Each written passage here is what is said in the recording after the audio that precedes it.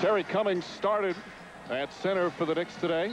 Now sitting down as Buck Williams has come on to the game. Yeah, Terry played the first 8 minutes, 1 for 2 from the field. Terry pulled down 4 rebounds. Now Terry Cummings more of an offensive threat than Buck Williams. But don't forget, Terry is playing with a very sore toe, which hampers him quite a bit from time to time. With Buck Williams, you know you're going to get a defensive presence in there as far as being physical and as far as getting on the board. Allen used to go to the free throw line. I said terrific defense on Leonard. It appeared that he played good defense. It was a late whistle, but Jim Clark made the call. Leonard, his 3rd foul, as Allen Houston hitting the first free throw.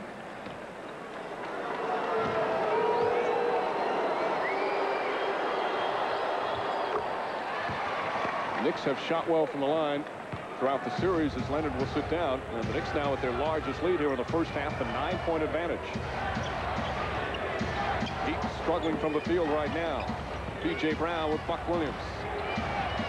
A lot of contact. Brown. Fall away won't go. Oakley grabs another rebound. That's one of the reasons Buck Williams in there. Very strong post defense.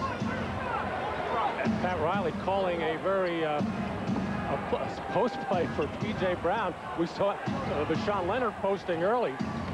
They're 2 players that normally don't get calls, certainly in that particular element. Oakley misfires his first miss. Murdoch with the drive and runner. Offensive foul. Charles Oakley stands his ground and draws the charge, and Eric Murdoch picks up the personal. Well, no shot blocking threats in there for New York. Neither Buck Williams or Charles Oakley getting up in the air and swatting them away, but they will do that. Cover up in the lane, give up their bodies, and take the charge.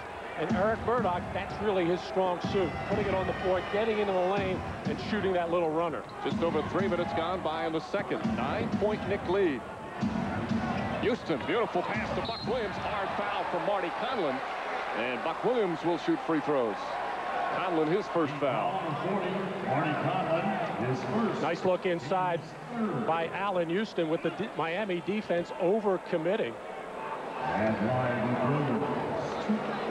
Buck Williams' first free throw attempt of the series during the regular season at 73%. Williams was banged up toward the tail end of the season, had left knee surgery back in February. I want to remind you to go online to MSNBCSports.com for complete NBA playoff coverage. Log on daily for Bill Walton's game previews and click on NBC Showtime video features, analysis, and commentary. All on MSNBCSports.com. Once again, we are not responsible for anything Bill Walton tells you. Of course, Bill and the gang will be coming up later today with Houston and Utah, Game 5 from Salt Lake City. Hardaway, Childs all over him. Hardaway forces the action, feet underneath, deflected, knocked out of bounds. Still Heat ball with 7 on the shot clock. Anthony Bowie just got his hands on it, as P.J. Brown would have had an easy layup. Trying to read the body language of Tim Hardaway. His team down by 11 right now. Things aren't looking very smooth at the offensive end. This is when he normally takes it on his shoulders to make it happen. Hardaway just 1 of 6 from the field. Hardaway tries, forces it up, draws the foul, and Anthony Bowie picks up his second.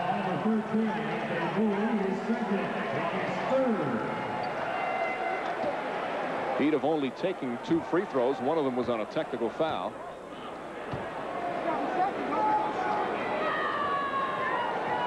You see the quiet numbers from Hardaway to start.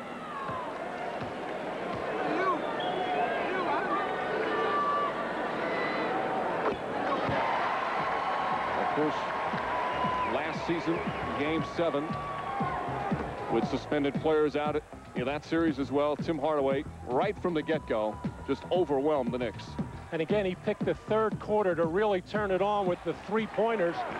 And Tim Hardaway can get them in bunches, and he's very difficult to deal with because he can step back and shoot that jumper, and he can take you off the dribble. Missed the second free throw, however. Knicks lead is 10. Nearly 4 minutes gone by in the second. Bowie on the pull-up. Anthony Bowie knocks down a shot. Bowie's got some playoff experience. Remember, several years ago, went to the Eastern Conference Finals with the Orlando Magic. Well, Anthony Bowie had that outstanding game at the last one of the season against the Chicago Bulls. Knocked down 16 points. I think Jeff Van Gundy got a little more confidence in Anthony Bowie. Marty Conlon Conlon drives to the hole. Do not expect to see that often. You certainly don't. Marty known more for his perimeter shooting. It looks so rare to see a Miami player getting all the way to the basket that cleanly. He most definitely surprised the Knicks defense. Murdoch with the strip. 3-on-2 break for the Heat. P.J. Brown fouled by Childs. And Brown will shoot a couple. A good hard foul, but nothing dirty there as Childs picks up his first. And one of the rare fast break opportunities for the Heat as the crowd's starting to get energized after that Marty Conlon move. He is a crowd favorite. The defense coming alive. And the Heat, they normally like to run, but a big part of their running game is Alonzo Mourning, starting it with his defense, rebounding, shot blocking, and Alonzo runs the floor so well. Usually sprints right down the middle. Tim Hardaway looks for him. All of those elements not here today. Jeff Van Gundy said one of the keys stopping the Heat in transition. Brown goes 1 of 2. Heat just 3 of 6 from the line. Knicks lead by 9, just under 7.5 remaining in the second. And the rebounding numbers certainly favoring the Knicks without Alonzo Mourning, another area that hurts the Heat. Houston against Mashburn. Tries it again. Houston, tough shot, won't go. Clark Williams tip misses, and P.J. Brown the rebound. Oakley kept it alive, but Williams could not put it down. Knicks have led by as many as 12. Heat have not led. Bowie with the steal. 2-on-1 break.